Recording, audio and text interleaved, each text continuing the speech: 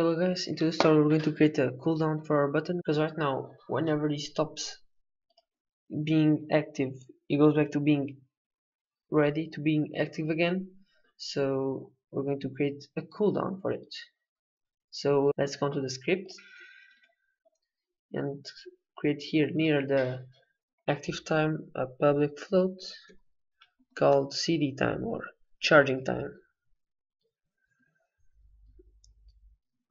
and I'm going to make it a value, some value. I'm going to put 2.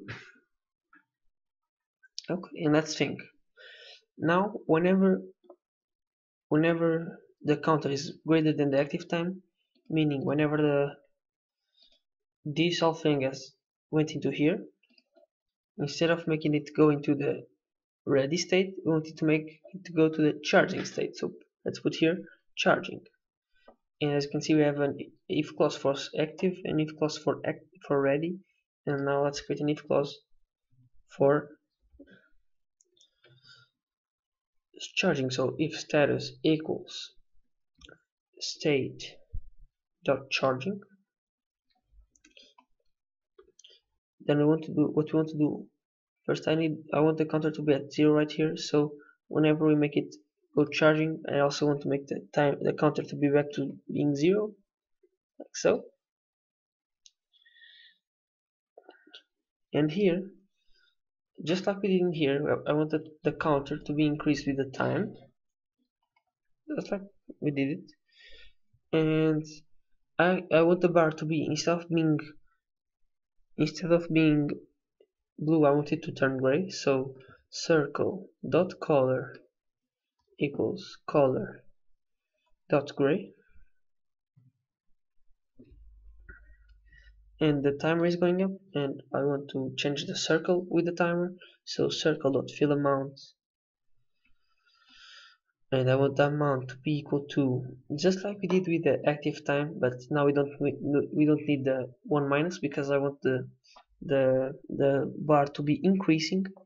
So I'm going to put counter divided by the charging time, which is the time until we can click the button again, like so. And of course we need to check whenever the counter has reached the charging time. So if the counter is greater or equal to the charging time,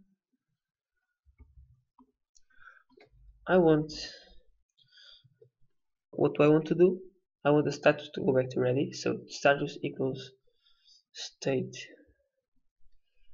dot ready, meaning that you can click the button again. And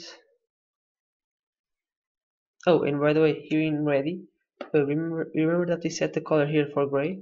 We want it to so we want to set the color back to blue whenever we go to ready. So circle dot color equals color dot blue, like so. And right now let me show you what we did. So the bar is filled up. If I click, we are on like that, and as you can see now this is the cooldown time, where the effect, remember that we made it change this max figure over here, and right now it's at 2. If I click, it goes to 3. When it ends, it goes to 2, and then we can only make it go back to 3 after the cooldown has ended. And I'm going to actually make that cooldown a bit bigger.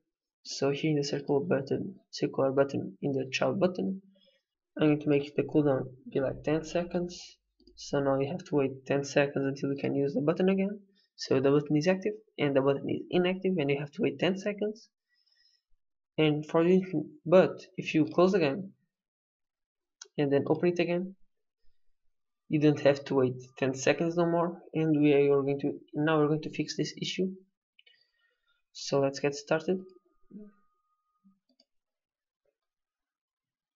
And basically what we want to do is, if we are on the charging status, we want to save the counter. So we can create here a variable. So we're going to use the player preferences. So player preferences dot set, the counter is a float, so set float and we can name this say upgrade counter, and we want to make this equal to the counter because the counter is basically what is changing. And we also want to set the float to be equal to 0 whenever the charging time has ended. So here we want to set that to be equal to 0 again, meaning that because if the status is ready, then the counter is 0. So this is just like putting this in here. And now I want to load, and what I'm going to do is to check if the upgrade counter is 0 or not. So in the start function, if player prefs dot, and I want to get the float called upgrade counter, right? Upgrade counter, I think that's it. Let me see.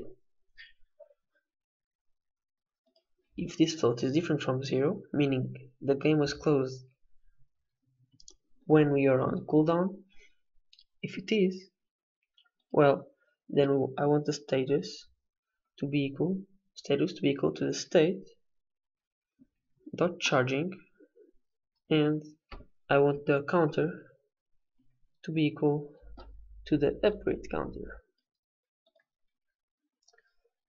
like this. And now let me show you that it's working fine. So right now, if I hit play, it's all working fine, and it's like this. And now it's loading back, and I pause, and now the last time that we entered the game, the counter was like here. So if I play, you'll see that it starts there and goes back up, and which means that this is working correctly. Now there's one small thing that's happening right now, which is if I click in here and then I close it, as you can see it's in the active state, and now if I play, it goes back to being fully active. So we want to make it a way so that if the player closes the game, whenever it's in this state, it goes back to being charged, because it's like a punishment for just wasting some of that. So all I have to do is also here in the update time,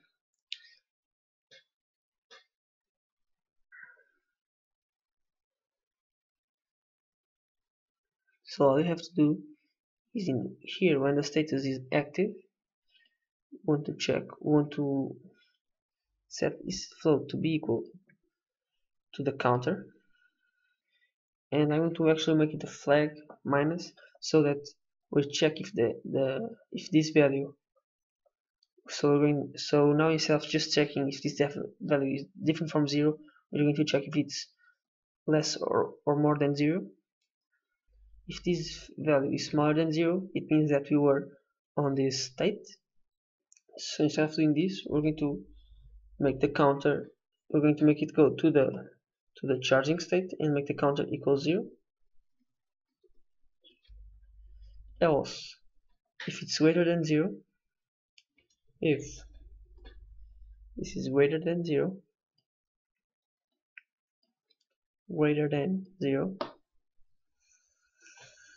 it means that we were on the charging state when we close the game.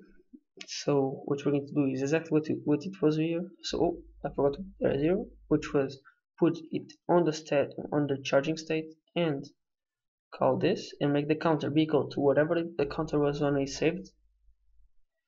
Else just be ready like it was before. So save, and if I play, you'll see that this works correctly. Okay, it's filled up, and I click and I stop, and now it should be. And now remember this, because it was on the active state, the upgrade counter was a negative value, and if it is a negative value, I want to check and I want to make it charging, and I want to set it to go to the charging state. So if I play, you'll see that it starts charging. It's basically a punishment, and that's basically it. Anyways, thank you for watching this tutorial, guys, and see you in the next one.